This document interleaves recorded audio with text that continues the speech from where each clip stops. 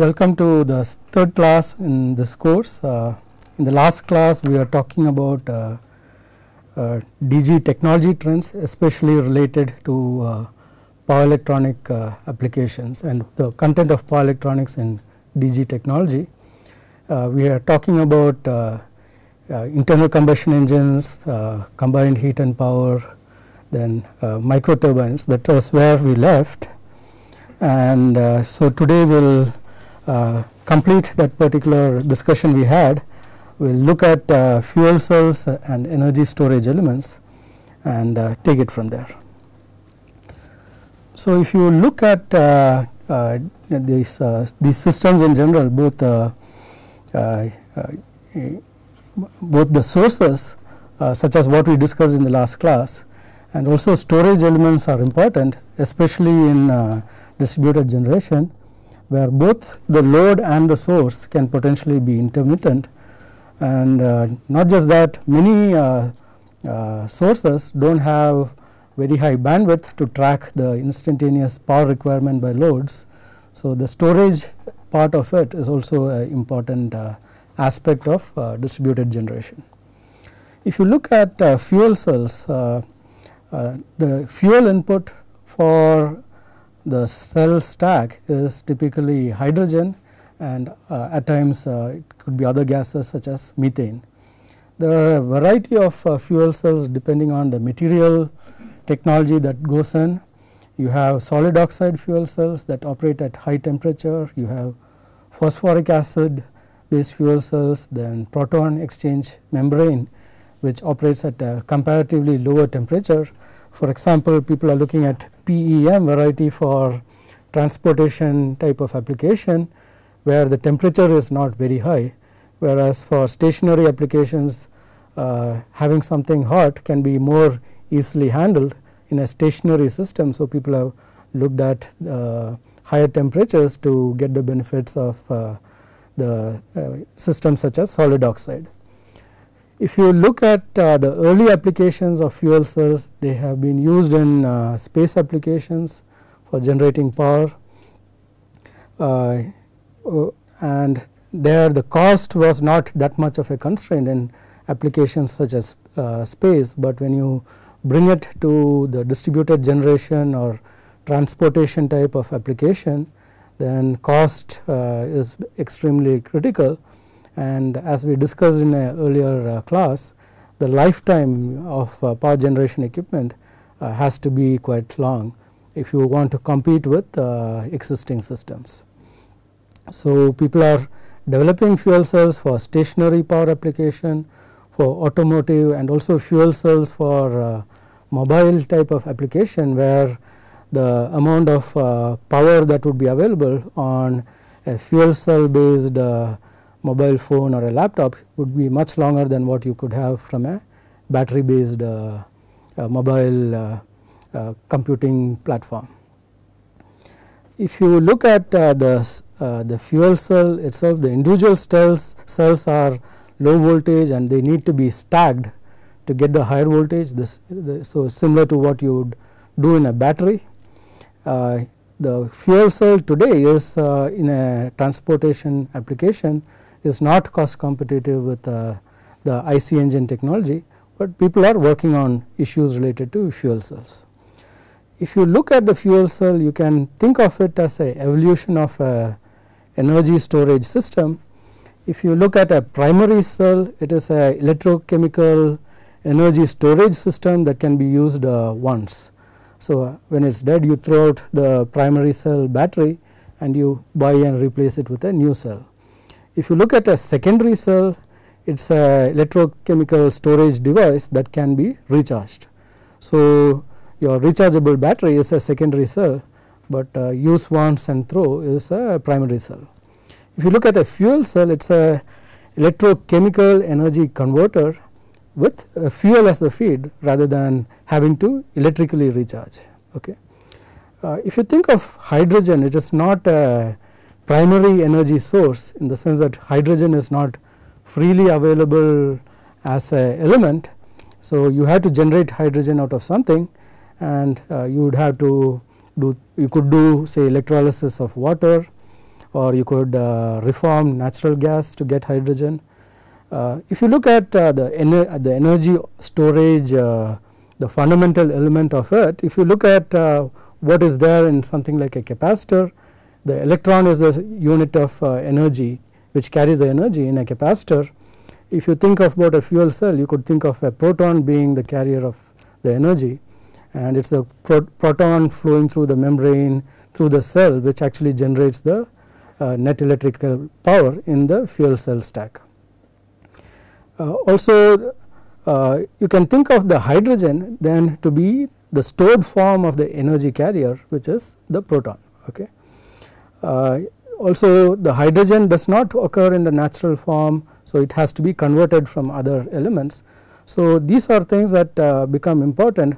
How efficient is each part of this conversion process to actually get your useful electricity or useful energy out of such a fuel cell. Okay.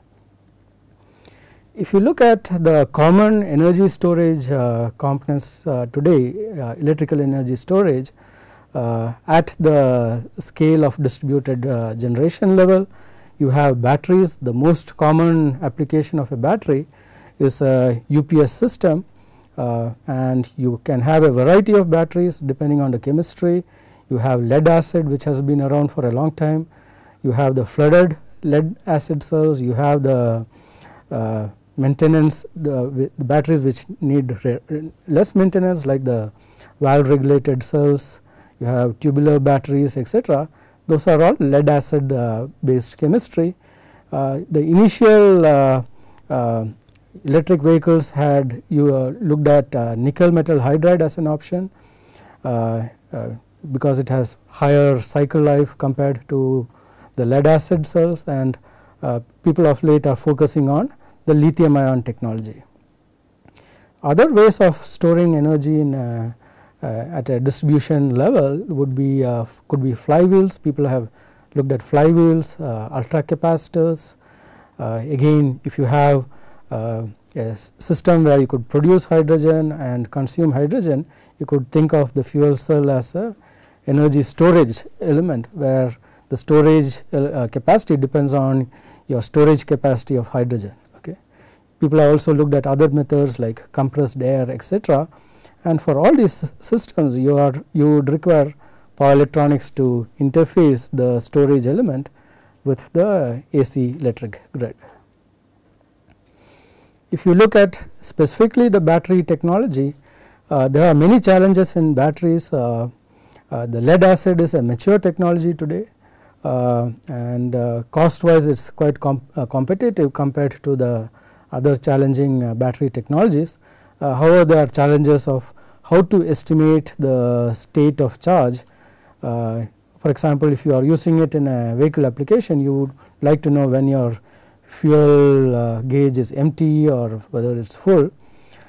You would also like to know how much charge or how much discharging can be done on from the battery. It depends on aspects like the state of charge, your temperature, what is the expected cycle life that you are targeting, etc.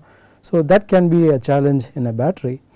If you have a typical application, you might not have single cells, but you might have a bank of batteries, and cell balancing becomes an important issue, because you do not want to be constrained by the weakest cell in the overall bank. You want to actually make the maximum use of your cells in the bank, and so cell balancing becomes an important issue.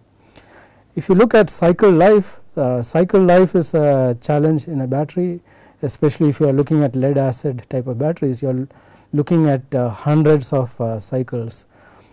In something like lithium ion, you might be able to get 1000 or a few thousand range, but the cycle life is something that is important in a battery application. Also, voltage matching is important. If you look at typical 230 volts or 415 volt AC systems, without a transformer, if you want to connect a battery to the AC grid, you will need a fairly large number of cells to be connected in series. So the method to get the voltage matching between your AC and DC side is an important concern, and of course, the inverter for generating the AC output. Okay.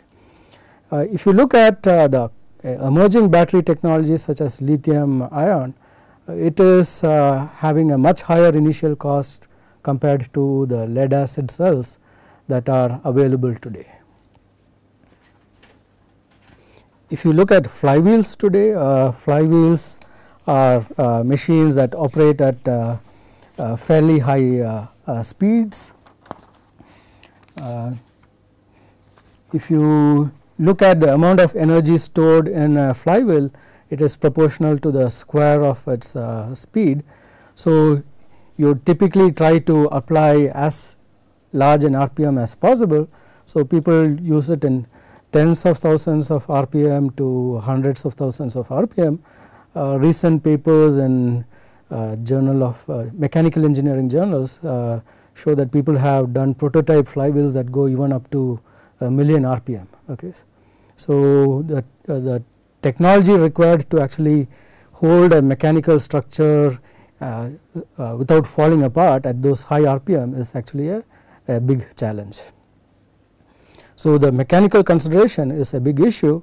So, if you look at the energy stored, just increasing the inertia of the flywheel will give you a linear dependence with the inertia, whereas if you look at the RPM, it is quadratic. So, pushing the RPM can actually have benefits. And if you look at the power electronics required for controlling a flywheel system, it is essentially a regenerative motor drive. So, when you are sending power out to the machine, you are actually driving the machine, and when you want to take power out, you are actually regenerating and taking power from your stored energy in the inertia and putting it back into your electrical system. If you look at the ultra capacitor as an energy storage element, people are looking at ultra capacitors closely today because its ability to charge and discharge is much higher than a battery.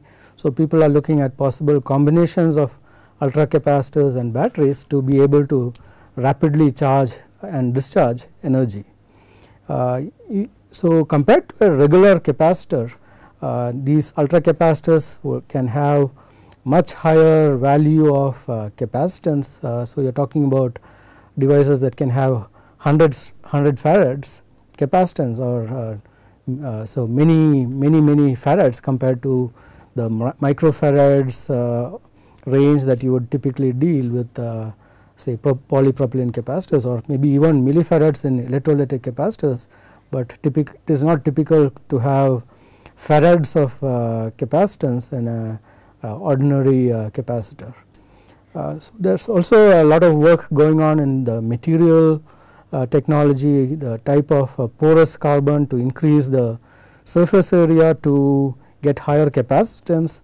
People are looking at things like nanotubes to increase the value of the capacitance. So, there is a range of material and structural properties that people are looking at from the actual ultra capacitor, the device point of view.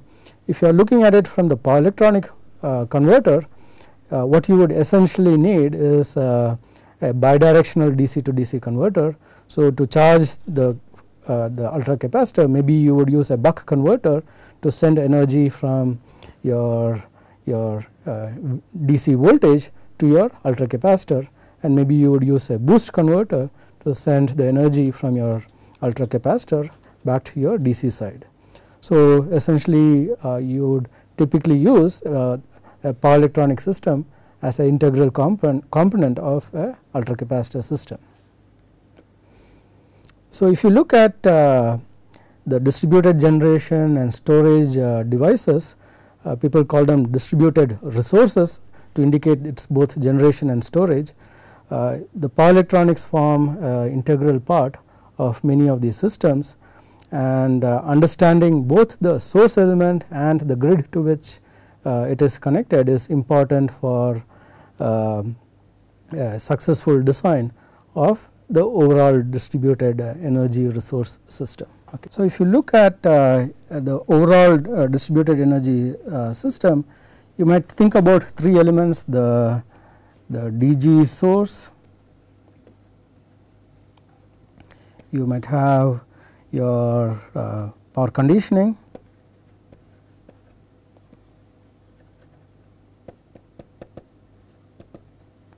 you might have your grid, it might be the distribution grid. And if you look at these are 3 critical elements of your overall DG system. The source, there are a variety, as we just discussed right now and in the last class. If you look at the other aspect of the DG system, you are looking at the power conditioning, which might be a machine or an inverter, and you are looking at the distribution grid. And overall, the distribution grid and the power conditioning system falls clearly in the electrical domain. So, we could look at these 2 aspects more closely and try to keep it technology neutral, irrespective of the type of source. What aspects of power conditioning, what aspects of the grid are critical for DG technology. And the DG source, to go into the DG source, you will have to look at the materials, the construction, fabrication process. So, the focus of our course would be, in the first part we will look at the grid, and then in the second part we will look at the power conditioning in terms of the inverter. Okay. So, next we will look at the grid aspects now.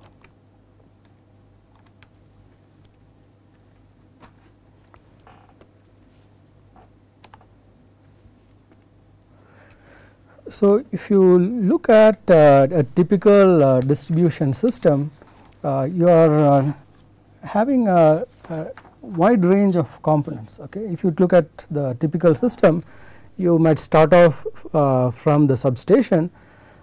Before the substation, you have the transmission system, the sub-transmission system, etc. So, what comes into the substation is the high voltage aspects, and then you would have the transformers at the substation, followed by the low voltage bus, and then you would have feeders going out from your substation to your actual consumption points.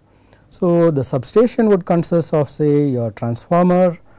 You might have tap changers to ensure that your feeder voltage stays constant irrespective of the voltage which might go up and down at the transmission level. You would have the substation bus, you might have breakers at individual feeders, you might have some line voltage regulators. Sometimes the line voltage regulators might be located further down in the line. So, essentially these components form the main portions of the substation. Okay. If you look at the distribution line itself, the feeder, you have the circuit breakers at the substation point, you would have the actual line, and you might have branches of the line or laterals branching out in a radial form. A radial feeder is quite common. You might have capacitors for compensation of reactive power. You would have individual loads fed through distribution transformers that you would see on the streets. Okay. So, you would have the loads which might be connected through the transformers would be protected with fuses. You would have the consumption point, the loads might be at the low voltage level 230 volts. So, you might have a transformer for maybe a set of homes on the street, and at the individual homes you would have meters and fuses entering into the home, or if it is a commercial establishment you might have a transformer for the commercial establishment. So, you could have a variety of combinations of the distribution feeder system. Okay. The transformers can be of different configurations, you can have different grounding, the feeders could be overhead lines, it might be bunched conductors in cables, it might be underground cables. There may be different varieties of grounding depending on your grounding philosophy at the transformers. So, there can be variations on this nominal system. Okay. If you look at the typical configuration of this system, it is radial, and you would define areas of protection for such a system. Okay. So, you might say you might have a zone for protecting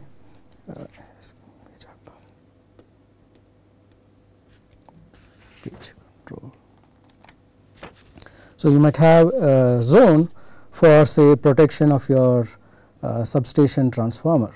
Okay.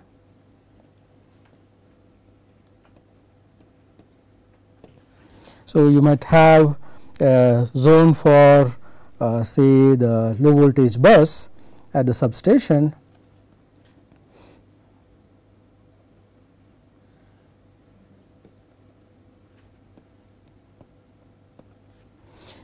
You can have zones for your individual feeders.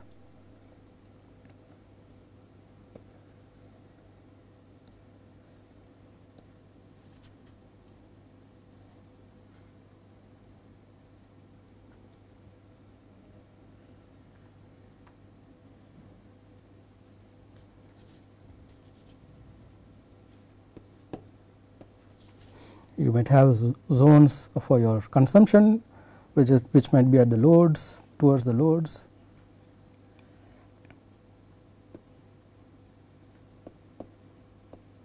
Or it may be towards the laterals, etc. So, you have areas of protection that are defined for your feeder, and these areas of protection are overlapping, so that you do not leave any particular point vulnerable in the system. So, every part of the system is protected. Okay. And you give priority for different zones for protection. So, a zone closer up towards the stem of the tree would have higher priority, something closer to the end branch and the leaves would have lower priority. Okay. So, something which is at higher priority would have more sophisticated protection systems, etc. So, for example, you might put a high end protection relay with circuit breakers, etc. at in a higher zone, whereas you might want to look at something more cost effective, maybe just a fuse and some arrestors for low voltage protection at the other end of the zone of protection. So, you have priority for the zones of protection, and you also need coordinated protection. Okay. So, for example, if you have a fault in a particular load, you would like the closest protective device to actually open, and you want to minimize the balance, the disturbance that the fault creates to the balance of system. So, for example, if a fault is there in zone 4 of this particular system, you would like this particular maybe breaker or fuse to open, and you do not want the remaining portions of the feeder or even the adjacent feeders to get disturbed by the fact that you have a fault somewhere there. Okay. Also, you would like to have backup protection in the sense that, say for example, if one device fails, you would like to have if possible the closest upstream protection device operate to actually provide a backup, so that the fault does not spread further up into the system. Okay. So, these aspects are quite important for the distribution system.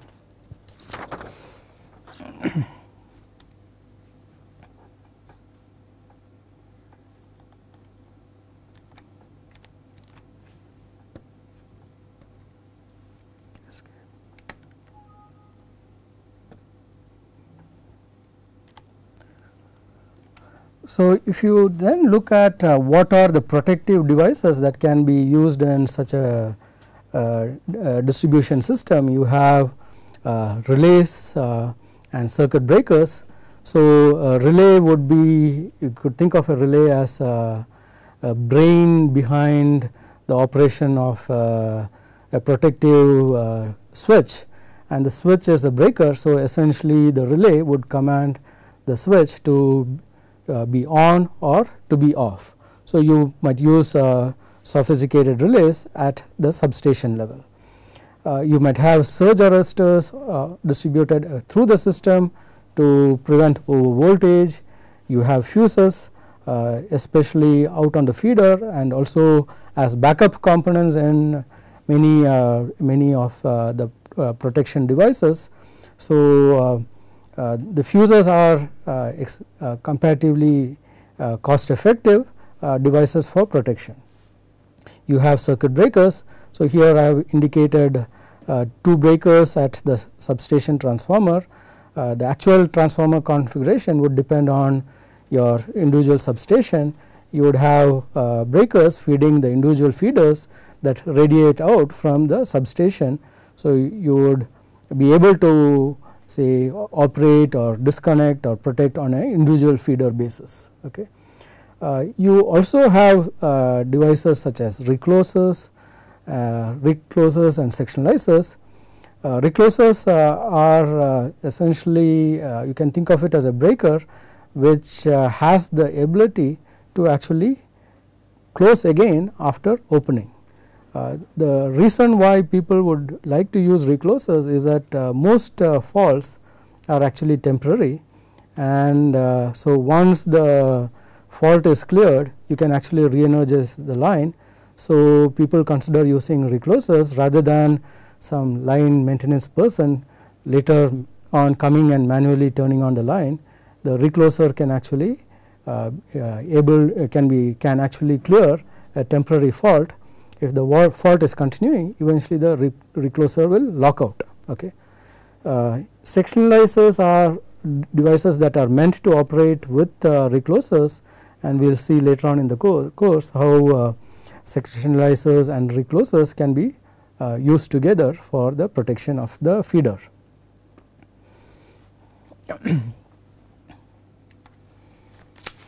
If you look at what exactly constitutes a fault, fault could be a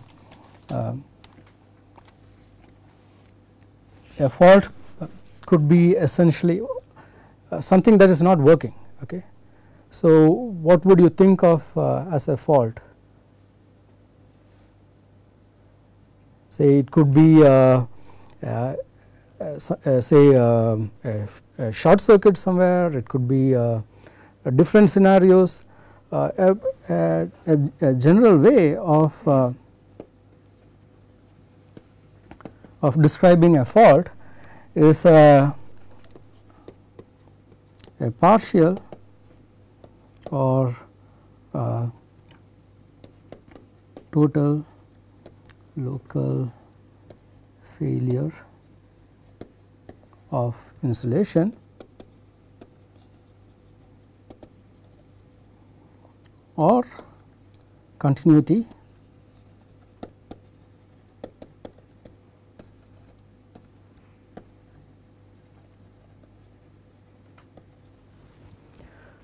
So, essentially you could think about electrical systems as essentially consisting of parts which conduct electricity and parts which would prevent the conduction of electricity. So, those are insulating components. So, a component which is supposed to insulate, if it fails to insulate, you could have essentially a failure in the electrical system.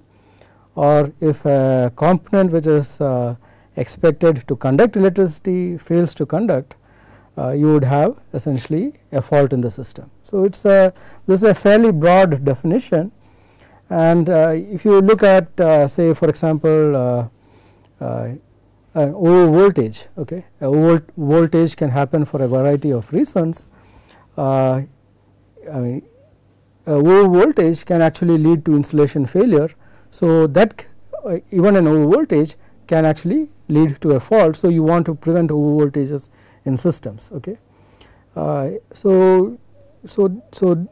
Definition like this is fairly broad rather than just looking at short circuits as the only possible fault. For example, if you look at over voltage that commonly we would think of that comes to our mind would be a lightning striking a line. But the interesting thing about lightning striking the line is that, say, if it strikes a section of the line, then you would end up having over voltage in a small section of the line or the feeder, and you would have surge arresters, you would have over voltage protection components which are situated close by. You would have if it is a exposed line, you would have insulators on the electric poles and they might arc over. So, often the over voltage caused by lightning is then followed by arcing or essentially short circuit, and once you have a short circuit, then essentially what people would see is actually the voltage collapsing rather than over voltage. So, in the immediate neighborhood of the lightning you might see an over voltage, but further away in the system what you would see is actually under voltage, because you now have lines that are arcing over and then an upstream breaker would open. So, maybe on a section of the feeder you would see over voltage, but on the adjacent feeders and in the further away on the feeder what you would actually see is a under voltage. Okay. So, you will have to look at a combination of what can happen when you look at a fault event on a typical distribution feeder. If you look at the nature of what happens when you have a fault, say you have arcing of insulators etc., ceramic insulators on a line. If a arcing starts on a line, essentially to stop the arcing you have to actually disconnect your de-energize the line by opening an upstream breaker. So, you can think of it as stopping fuel supply to that particular fault point. Once the arc is cleared, then the insulator can recover and actually go back to the normal mode, which is one of the reasons why many of the faults are actually temporary faults. So, you have a system where you are feeding energy, you have a fault, then you stop providing energy to that particular point, then the fault clears away and the system recovers, then you can actually re-energize the line. Also, you can have situations where maybe squirrels are coming on the line or a tree branch is touching the line. If the branch, say for example, burns out, then it would stop causing a fault. Okay. So, the many reasons why you can have say temporary faults. If you look at continuity of a conductor, what could be the situations where you would have discontinuity of conductors? We just had the monsoon season, you have heavy rains, say a tree falls on the line, it will snap the line. Okay. You can have say a vehicle going and hitting a pole, you can have heavy wind, or in northern regions you would have ice depositing on lines, increasing the weight, causing lines to snap. So, for a variety of reasons you would also have discontinuity of loss of continuity of conductor, which can actually be considered a fault, and anything which prevents normal operation is something which is undesirable, and you would like to actually have a system where you are actually doing what is intended, which is delivering power to the loads.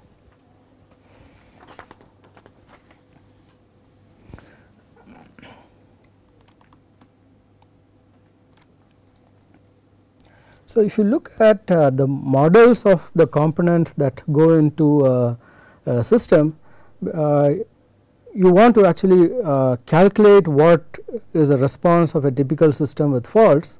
So, you want to actually model the system, which means that you are looking at how to model the components that we just discussed, which are transformers, your line, you might have protective devices. So, how should we actually model these components?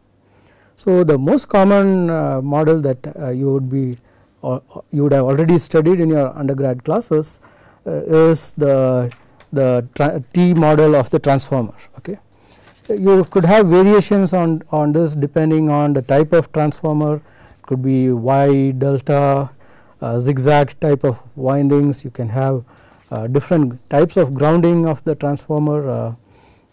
So there may be variations on that particular transformer, and but the basic model essentially consists of a T section where you would have leakage inductance of the primary, you would have the winding primary winding resistance, you would have leakages of the secondary, you could reflect back to the primary side, you would have your magnetizing inductance, you might have core loss resistance terms, and the question is what could be a typical value that you could take for such a transformer. Okay. So, if you look at the power rating of transformer, say for as an example, maybe if you are looking at a transformer at a sample power rating of say 4 MVA and say your turns ratio would correspond to your actual voltage,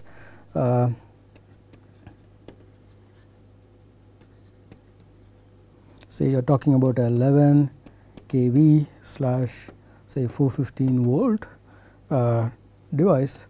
So, if you look at your leakage inductance LL from your primary plus reflected secondary, you may be talking in terms of say 4 to 8%.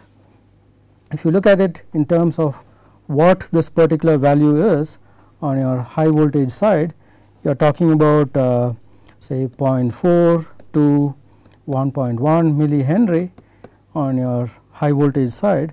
On your low voltage, you are talking about say 0.6 to 1.6 microhenry of inductance.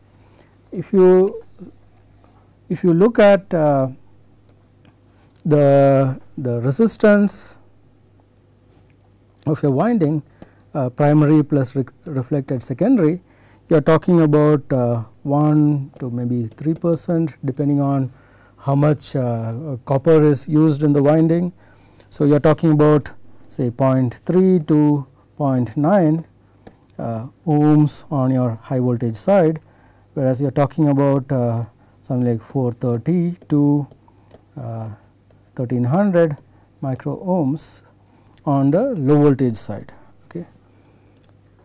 If you look at something like your magnetizing inductance, you are talking of something much greater than 10 per unit, and so here you are talking of greater than 140 millihenry on the low voltage side, on the high voltage side, or you are talking about 200 microhenries on the low voltage side. Okay.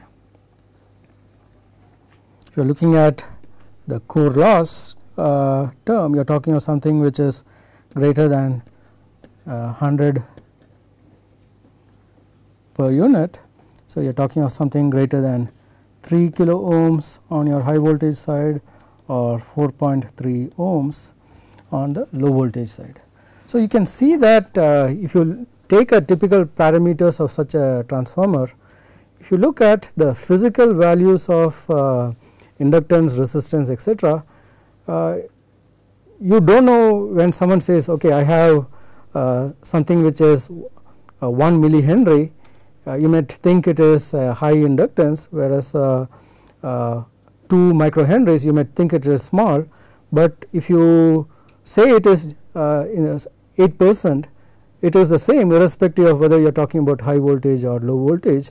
So, it makes a lot more sense to talk in percentages or per unit compared to the actual physical unit, because then you would have to look at with the actual physical unit what the power rating is, what the voltage level is, etc., whereas talking in terms of percentages or on a per unit basis gives you a more intuitive feel of what typically to expect when you are dealing with a component.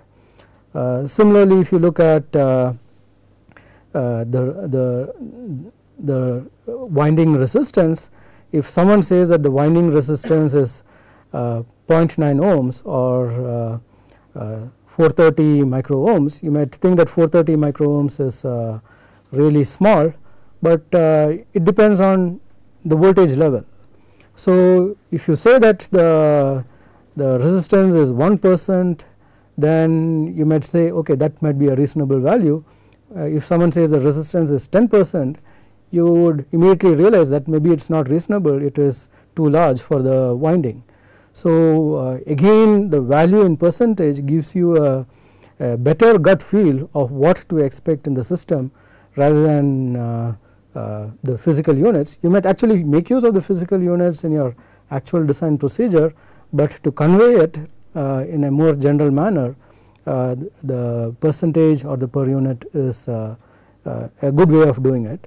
Again, if you look at say the magnetizing inductance, say for example, if someone says the magnetizing inductance is just 2 per unit, I would you can immediately say that that transformer draws a lot of magnetizing reactive wars, because that would correspond to 50% of its rating would be its no load wars. Whereas if it is 10 per unit, it means that the no load current is 10% of your rating, which might be reasonable. So, again just looking at it these components, for example, if you look at your core loss resistance, if it is 10 per unit, it means that immediately the core losses is 10% of your, so your no load losses would be 10%, which might be immediately considered as unacceptable. If you say it is 100 per unit, it means that your core loss resistance is 1 per unit, which means that your core loss resistance is 1% when you have 100 per unit, which might be more reasonable. So, again the parameters defined on a percentage basis can give you a feel for what is considered acceptable or reasonable and what can be expected on a typical system, because often you may not have access to actual data and you want to make estimates of what to expect based on estimated information. So, if you look at the next important element in our particular system, it would be say the actual line. So, for the line you would have studied in the power system course, there are different models, lumped models, distributed parameter models, etc. The distribution line is fairly short compared to long transmission lines, etc. So, lumped parameter models are actually can often be sufficient in your analysis. Okay. If you are actually using cables rather than overhead lines, then maybe capacitive effects also become important rather than just modeling it as RL sections or RL components in your distribution line. Your resistance of your conductor depends on the formula for resistance of a conductor. It is proportional to length, inversely proportional to the area of cross section. So, depending on your ampacity of the line, you would decide your cross sectional area of the conductor, and based on that you can get resistance per unit length of the line. It can be of the range of you are talking about 100 milliohms to half ohm per kilometer, again depending on the ampacity of the conductors in a range such as that. If you look at the X by R ratios,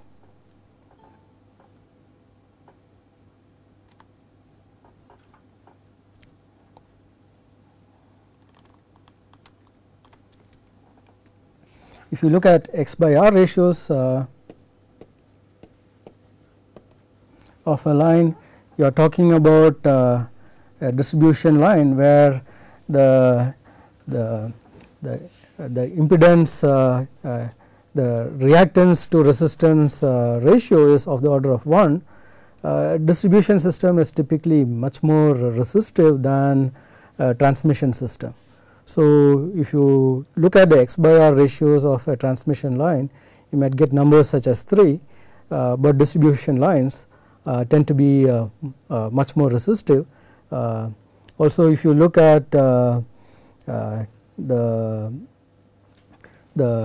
x0 by x plus, this is typically of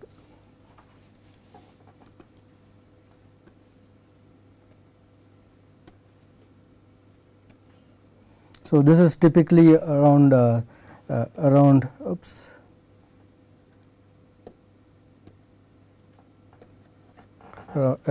around 3 for these lines. If you look at what contributes to the inductance of a line, it is essentially you are looking at how much flux is linked by a loop. Okay. So, if you look at the loop for the conductors of your lines, you are talking about loop areas which are smaller, whereas if you are looking at the conductors sitting on a line and the loop area, when you are thinking about the return path through earth, you are looking at a much larger loop for situations such as earth faults.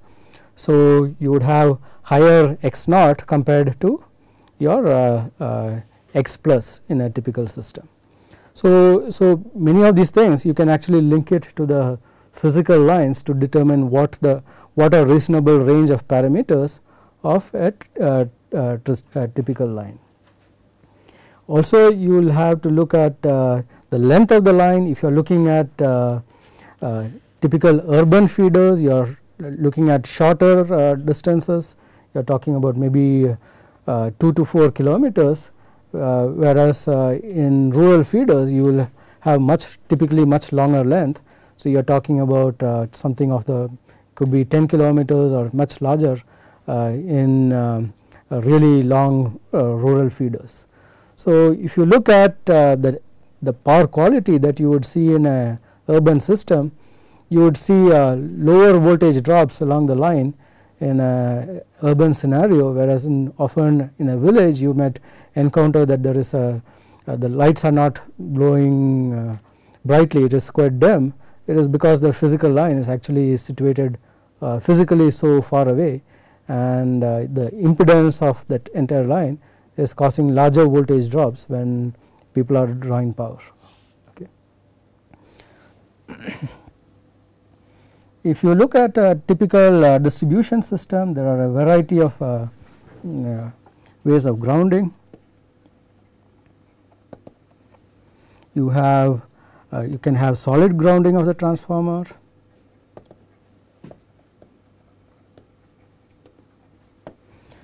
So, people talk about TN networks, etc. T stands for tera, where your neutral is solidly connected to ground.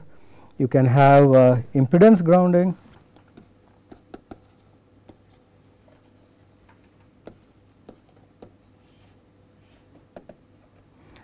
People sometimes talk about IT networks, where your neutral is connected to tera through impedance. So, people look at things like, you might see terms like TN, IT, TT, etc. So, there are various ways of grounding. You can have multiple grounding.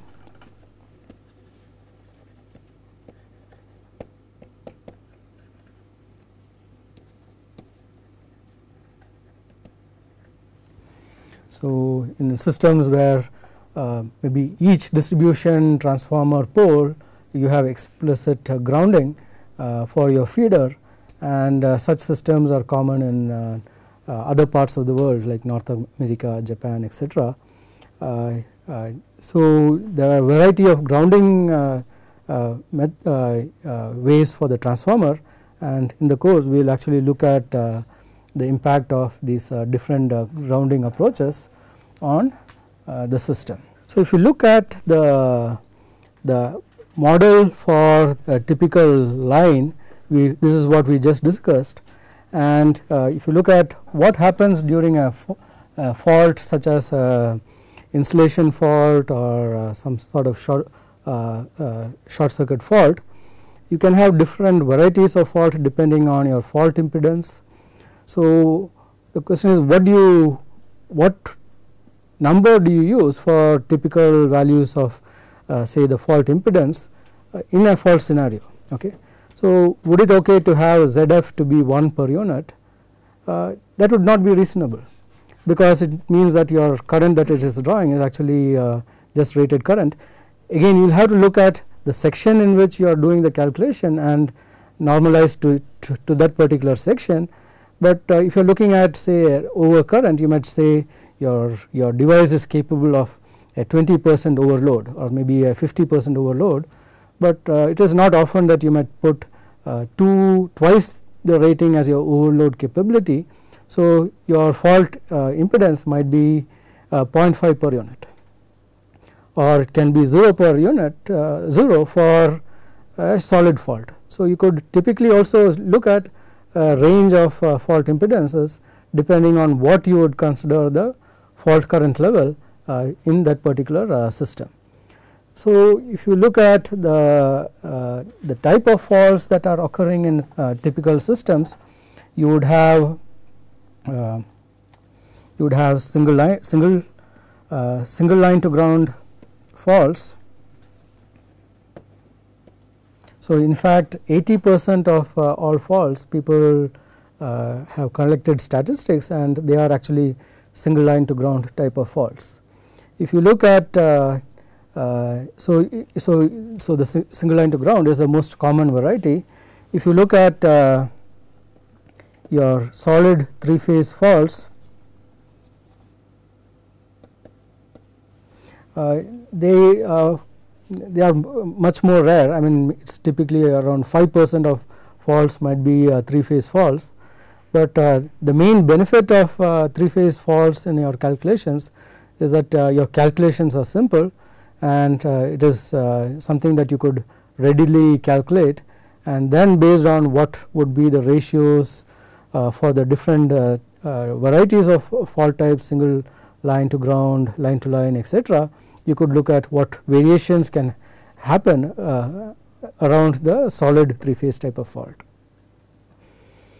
If you in the next class, what we will look at is we will also look at the DG models, and based on that we could then go forward and actually look at some more issues before we start looking at what the fault current levels are in the system, and how to actually do coordination. And the objective of looking at coordination in this class is from the perspective of not to actually implement coordination, which can coordination can be taught in an entire course.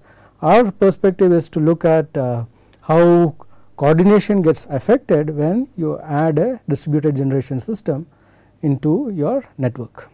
Okay, thank you.